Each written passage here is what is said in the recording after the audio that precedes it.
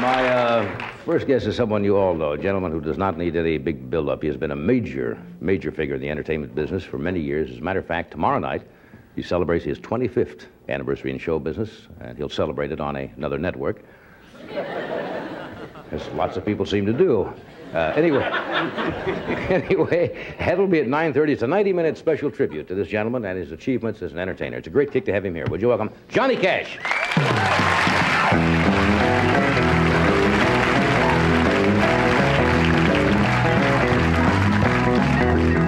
Well, they used to call me Rockabilly.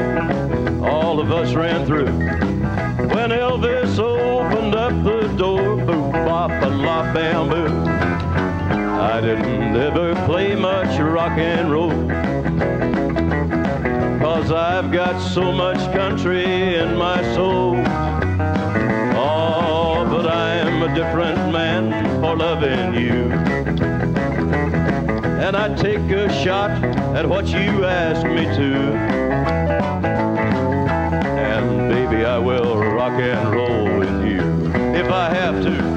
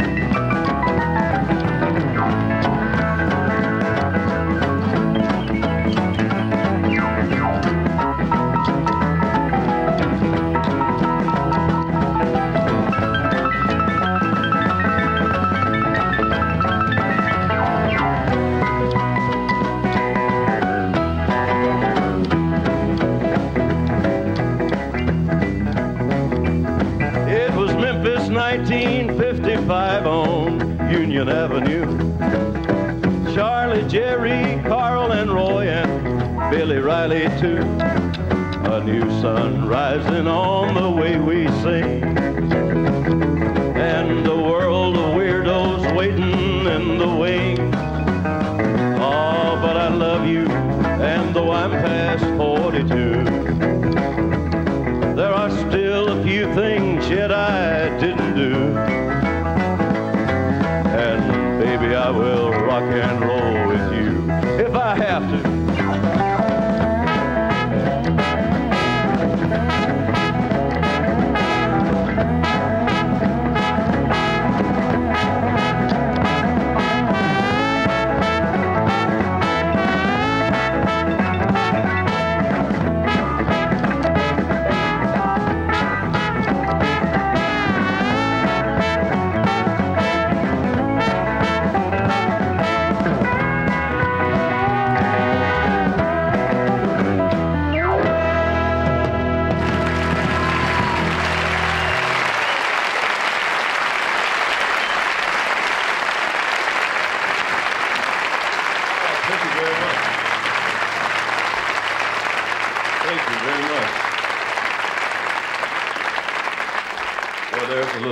True-to-life story.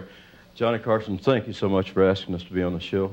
It's really a pleasure after all this time to be back with you. And we'd like to do a song that we're just going to release this coming week, a kind of a patriotic flag waver, and I believe the time is right in this country for a little old-fashioned flag waving.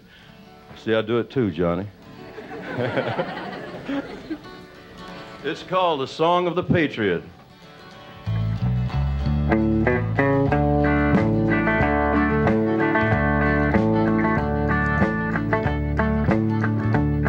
I'm a flag-waving, patriotic nephew of my Uncle Sam, a rough-riding, fighting Yankee man. I love Mom and apple pie and the freedoms that we all enjoy across this beautiful land. I've worked hard and I'd fight hard for the old red, white, and blue, and I'll die a whole lot harder if it comes to where I have to. I'm a flag-waving, patriotic nephew of my Uncle Sam, a rough-riding, fighting Yankee man. And when I see Old Glory waving, I think of all the brave men that have fought and died for what is right and wrong. And when I see Old Glory burning, my blood begins to churning, and I could do some fighting of my own. I don't believe in violence, I'm a God-fearing man, but I'd stand up for my country just as long as I could stand, 'cause I'm a flag-waving, patriotic nephew of my Uncle Sam, a rough-riding, fighting Yankee man.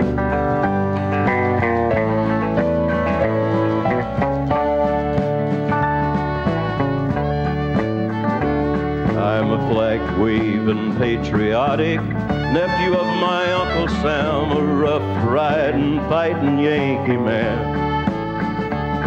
And I enjoy the liberty of being what I want to be and achieving any goal that I can. I was taught to turn the other cheek, but Teddy used to say, walk soft and pack a big stick, but never walk away. And I'm a flag-waving, patriotic nephew of my Uncle Sam, a rough-riding, fighting Yankee man. And when I see Old Glory waving, I think of all the brave men that have fought and died for what is right and wrong. And when I see Old Glory burning, my blood begins to churning, and I could do some fighting of my own. But I love all my brothers, and I'm proud of our birth. We've got the greatest country here on God's green earth. And I'm a flag-waving, patriotic nephew of my Uncle Sam, a rough-riding, fighting Yankee man.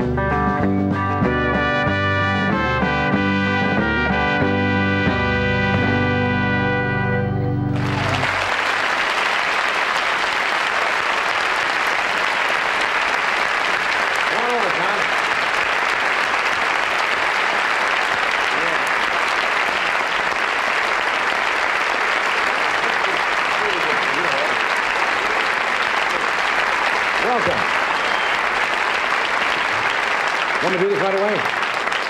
Do this commercial, and we'll be right back and talk with John a while, and then June's going to join us. Thanks, Al. And your wife, June, is... Let me tell them about our first meeting. Good. I have not seen you for a number of years since you were on The Tonight Show back in New York. And the time before we met was 25 years ago, almost this year. Yes, it was. And it was one of those strange... Little did we know what would happen to either one of us at that time. I was doing a show for CBS, I think it was 55 and 56. And the show went off the air, and I had no job. And I went back to New York to do a show called Who Do You Trust?, where I met Ed. And I had bought a house out in Encino on Havenhurst Avenue. Right. Does that sound familiar? Right. And it was the first home I had ever owned in my life. And I mortgaged everything I had to buy this house. And it was, I can still remember the price. There are certain things in your life that you always remember because it's kind of a turning point. $42,000, which was a lot of money in 1955. And it wasn't a particularly large house, but a nice, comfortable house. So I went back to New York, and they said, we have a buyer for your home. And I said, who's that? They said, Johnny Cash. And I said, well, who's Johnny Cash? Well, he's a singer. You came in and you bought the house, and I think I'd put the swimming pool in, and you must have bought it for less than $50,000, right? I did. I bought it for less than 50, and it was 58 or 59 that I bought it from. Right. Now, let me tell you what happened. Last year, I got from a real estate broker who knew that you would live there and I'd live there, the listing on that house. It was up for sale, just to show you what has happened in 24 years. And the house, I saw a picture of the house, and it says, former celebrity's estate. Now, when I bought it, the guy didn't tell me it was an estate. It's like It's like a third of an acre, you know, where you say have room for yard. It was a little small. Former executive's home mentioned my name and your name, and I'm going to ask you to guess what they were asking for that house last year. 200,000. Well, you went a little bit over. $177,000. I was shooting high because, you know, it's California, you know. Never thought I could afford a $177,000 house, folks. You remember that meeting? I sure do. I remember coming into that house to sign the papers, and there you were, and the real estate man, and we signed the papers. I think it was something around $45,000. Yeah. And what we really liked about it was you had in the bedroom for the children. My boys were very small. Your boys were small, and my little girls were small. And you had Mickey Mouse and clowns and all kind of cartoon characters painted on the walls. Right. And the little girls just loved that. And we really had a nice home there. I loved it very much. Yeah. But that was a fascinating story with the way people's lives kind of intertwined. Well, you got awfully hot there and raised the price of that house. You living there might have helped, too. What was your first singing job? Do you remember back that far? Your very first, what you might call professional engagement? Well, my first, in 1955 is when I started recording at Sun Records in Memphis. Right. And my first engagement of any importance to myself and my career was with Elvis Presley at the Overton Park Shell in Memphis, and this was in August of '55. Yeah. And then it said down at the bottom of the ad, extra, Johnny Cash. Extra. And way down at the bottom in real small letters. And then Elvis hired me to, and the Tennessee Two, who were my band, the two guys, to open his show for a series of tours in Texas and the Mid-South. And we worked with Elvis for about 3 or 4 months. Yeah, that must have been exciting years. It really was. You know, there's such a myth about the Grand Ole Opry House. I mean, that really is the home, I guess, of every major country western star. I suppose everybody who starts eventually hopes in that field to play the Grand Ole Opry House. I think so. It's always a country boy's dream, I think. Yeah. And as a child, I listened to the Grand Ole Opry, and then when I graduated from high school, it was on the agenda of our senior trip, you know, to visit the Grand Ole Opry in Nashville and tour the Smoky Mountains. And when I sat there in that audience at night when I was 18 years old, I knew one day I was going to be on that stage. It just had to be with all the rest of the country singers and musicians. And I finally made it in 1956. I was a guest on the Grand Ole Opry. That's great to realize a boyhood dream and to say really someday I would like to be up there. You've gotten this question, I know, a lot of times, John, but country music, western music, bluegrass, folk, it's all kind of intertwined. But would you say that the kind of basis for a lot of that is gospel? It seems to have a lot of gospel origins. Right, I think so. One of the first groups, or first popular names in country music, was my wife's mother and her brother-in-law and sister-in-law, the original Carter family, 1927, 28, 29, 30. They were the top name in country music, along with Jimmy Rogers, who came along a little later on, and then Gene Autry. For a 5-year period there, it was the Carter family, Jimmy Rogers, and Gene Autry. And the songs that they sang then, songs like Wabash Cannonball and Wildwood Flower, which is probably the most well-known country song melody, or maybe any melody of any kind all over the world. We played Prague, Czechoslovakia. We played all over Europe recently, and the audience knows all these songs. That's tremendous when you go to Europe and find out they're very current on what's going on back here. They really, well, they hear them on American Forces Network and BBC and Radio Free Europe. Yeah. We're going to take a break, then we're going to have June come out and talk a little bit, and then we're going to do something together. So stay where you are. We'll be right back in just a minute. About the famous Carter family, I think we'd all like to meet your wife. Would you welcome June Carter Cash? June?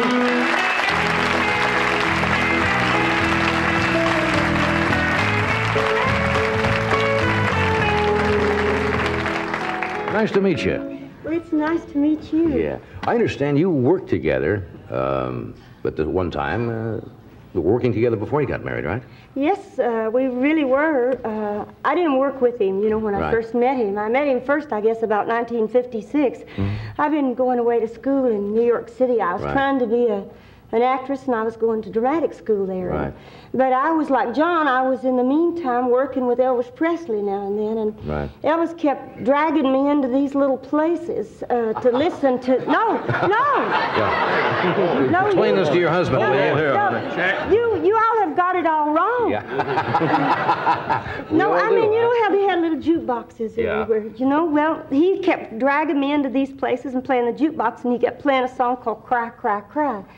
And I said, well, that sounds pretty good, but it was just barely boom, chicka, and it was only a guitar, an electric guitar, and a drum. I mean, a bass, that's all. It wasn't even a drum on that. Yeah. But Elvis could only tune his guitar if he could hear the first line of Cry, Cry, Cry. So I That said, was a well, Johnny Cash record. who is that? And he said, that's Johnny Cash. Right. So he kept, we kept working these tours, and I kept listening to this man, Johnny Cash. And I remember one night I had come home to the Grand Ole Opry to work. I worked there 17 years, but this was a long time before that, like 1956. And I'm standing I'm going to go on the stage, and this tall, kind of slim guy walks up to me with this nice little grin, and he said, hello, I'm Johnny Cash. Howdy there. No, it's down here. Hi, I'm Johnny Cash. You gotta get way down there. Right, way down. Gotta have that vibrato. Gotta have that vibrato. He's got a vibrato you could throw a cat through when he gets those low registers. And Well, so you said, my God, I've met the man. And I met him then, but you see, life changes a lot, like you all have changed a lot since Yeah. you lived in the same house. Right. At that time, I was really married to somebody else, and he was too, only I was separated, only I was living in New York, only he wasn't separated, and then it was a mess. I know those problems. No. You're talking to the man who can understand that. No, you all have got it all mixed up. We got that all wrong, You too, huh? got it Oh, I wrong, see? I didn't see him again for a long time. Ah. I just saw him kind of passing through. I don't know why we didn't work together. It was probably a lucky thing. Yeah. But we didn't. He kept going his way, and I kept going my way. And I'd work show dates over here, and Johnny Cash would work show dates over here, but I always thought he was kind of nice, you know? Yeah. So, But he just kept on... so how'd you finally get together?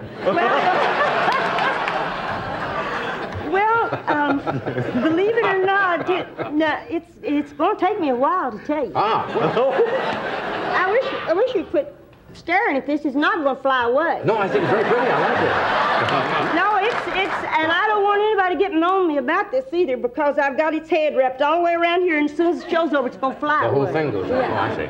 No, honest to goodness, at that time, I didn't really work with Johnny Cash until December 1961, and we did a show together in Dallas, Texas, and I had 2 little girls, and I was working about 10 days a month, and it was a very nice show that we had together. I enjoyed working with him, and I really was a fan of Johnny Cash's. And his manager, Saul Holliff at the time, and John talked about maybe speaking to me to see if I would work some of the shows with them starting in 1962. And so they bought the 10 days I had every month, and it saved me from trying to get my own 10 days every month, which was kind of hard. That's all I worked because I wanted to stay with my kids, you know. So I started working with Johnny Cash then in 1962, and we worked together for a long time. We fought a lot in the beginning because he wasn't quite the man that I married, the Johnny Cash that I started But working Elvis with. tuned his guitar too, right? Yeah, that's right. Uh-huh. So how'd you finally get together?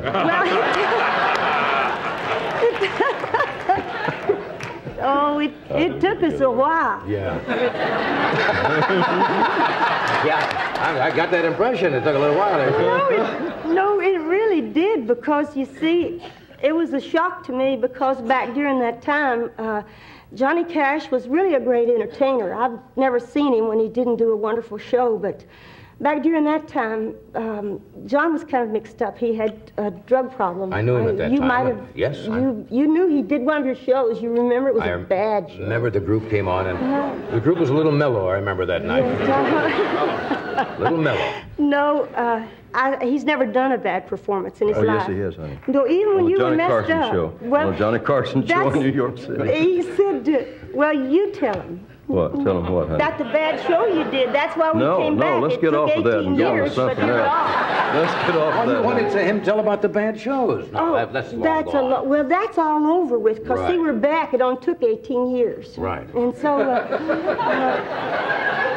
actually, we fought a lot in the beginning because my mother, well, you see, I was raised with this very You're going Puritan. backwards. You're going I can't backwards. help it. I have to explain it to you. You want to know how we got together? It's going to take me a while. Okay, You should have known better than to get Can I me ask on you, this certainly? show. I'm sorry, June. So you were born where? You see?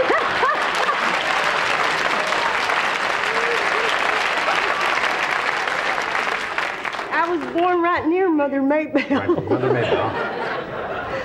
No, I was born in Virginia, but I'm going to try to get you where you're trying to get me to faster than you ever thought I'd get there. All right. You see, now you've got me doing it. No. No, Anyway, you're working together, and we were working together, and we fought a lot Fought a because lot. John was messed up, and he wasn't really quite doing the kind of shows I thought he should. And to give you a little, you want a little example?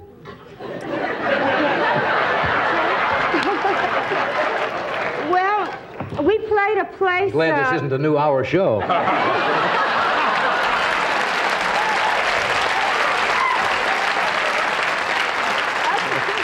We got plenty of time, really. I thought somebody would have warned you about me. Oh, by no, now. they told me nothing. I find this. didn't? Oh, no. Well, okay. They said June is very reluctant to talk, and you'll have to draw her out. But first, No. We have to do a commercial. Well, the commercial. But Yeah. first wants his commercial in. Yeah, we'll do the commercial, and then we'll come back and find out how you two first met. Okay. We'll be right back. So anyway, after all these trials and tribulations, he finally said, let's get married. Johnny Cash straightened himself up, really, and he proposed to me on the stage in front of about 7,000 people in London, Ontario, Canada. Really? Yes. That's really romantic. It was. A lot of witnesses. A lot of witnesses. That's hard to back out of when you've done it. Scared me to death. Yeah. I kept saying, shut up. And my mother was there, my sisters and the Statler brothers, and they kept saying, laughing at me, and I couldn't say anything. I didn't know what to say. And he just stood there and looked at me and grinned. Yeah. Until I said something. And you said yes. I said yes. Yeah, good. Well, that's, Now that you're married to him, June, before you do something together, answer me, tell me this. Now that you're married to him, do you call him Johnny Cash, or occasionally you call him Johnny? No, I never call him Johnny. I call him John. John? Yeah, John. Hey, it's a pleasure to meet you. You're a lot of fun. Thank you. Well, really. so are you. Yeah. And, tomorrow night at 9:30 is a special, but we'd love to have you do something together before you go. Would you? That'd be great. We'd love to do it. Thank you, Jim.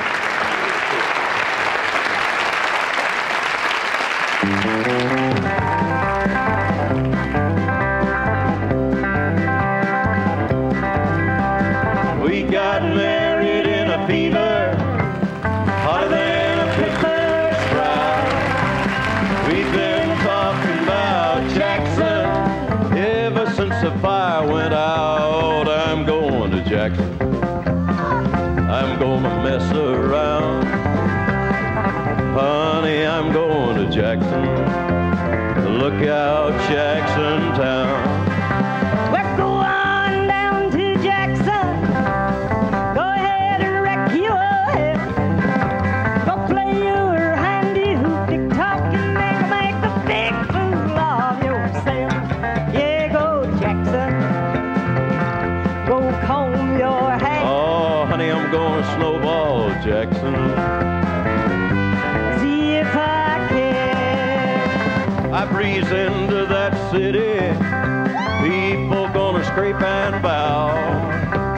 All them women gonna make me teach them what they don't know how. I'm going to Jackson. You turn loose on my coat. Honey, I'm going to Jackson. Goodbye, that's all she wrote. Well, they laughed at you in Jackson, and I'm dancing on a ponytail. They'll lead you around town like some scalded hound with your tail up between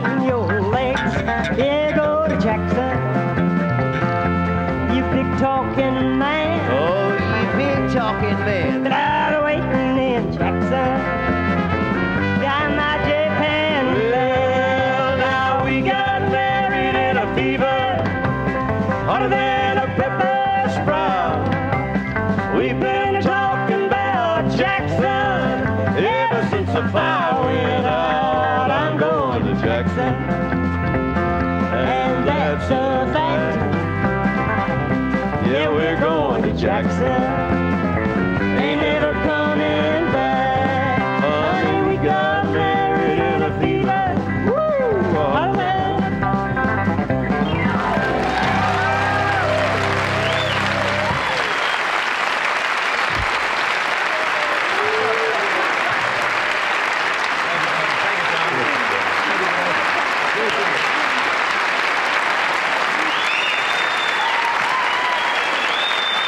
Johnny Cash, June Carter Cash. We'll take a break. We'll be right back with James Coburn.